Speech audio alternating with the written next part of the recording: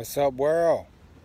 Mad Savvy back here with the second third of the Kristoff Cigar Connecticut, and I gotta highlight this burn. It's burning very well. It's not very windy out here today. The waters are very calm in the Gulf, and it burns pretty decent. I know we got a little bit of it's off a little bit, but all in all, it's been a very good steady burn with it in the second third. Beautiful ash, solid, you know, that's from that long filler.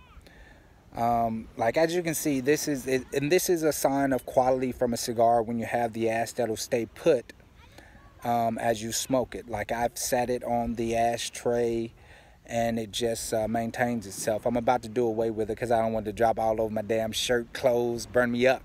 Yeah, but I just wanted to highlight that,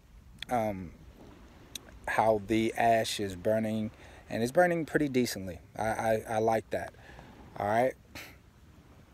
Now that we got rid of that ash, the different flavors that I am finding in the second, third. Now the sweetness of the pineapple and all of that is fading in the background, and you're getting more of a strong. This is a Robusto cigar, so it's going to be more robust. You know what I'm saying? And I'm most definitely getting that. It's stronger as we get into it.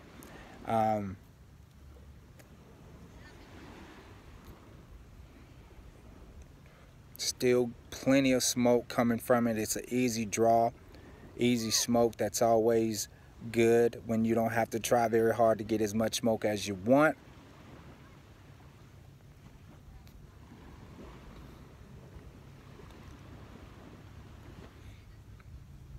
But as far as the smoothness, what's keeping this cigar so smooth, it's a buttery smooth combination from the wrapper.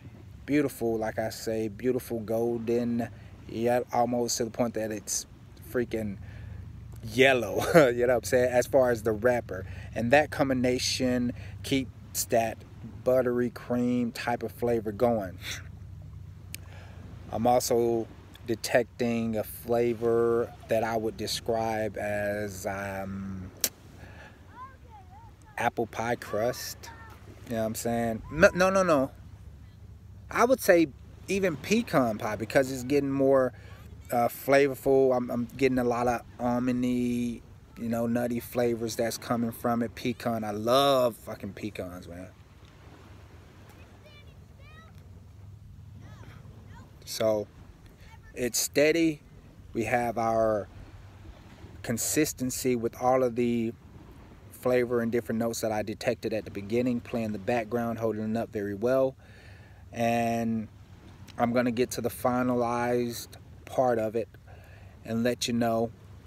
But like I said, I have a prediction that this is going to get a little more strong as it comes to the end. As with any cigar I smoke, I don't know why they pack the pepper at the end of it, but the butter cream will always cut it to keep that smoothness to it for an easy smoke and a go-to.